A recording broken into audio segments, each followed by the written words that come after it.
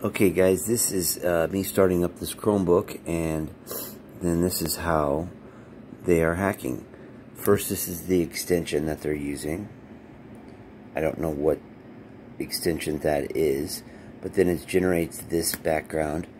It's common JavaScript and mirror common JavaScript and background. Then it's going to go, here's the script.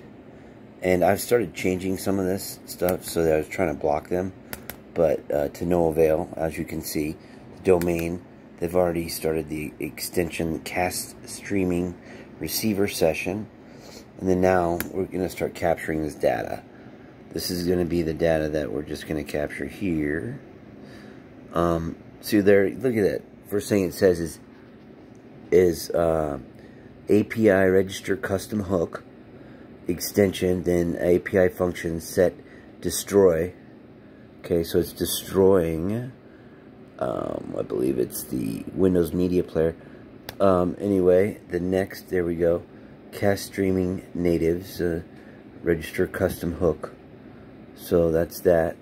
And then I can go through it. I'll just, I'll copy it and delete it. And I was trying to put it all into an email so that someone could have this data.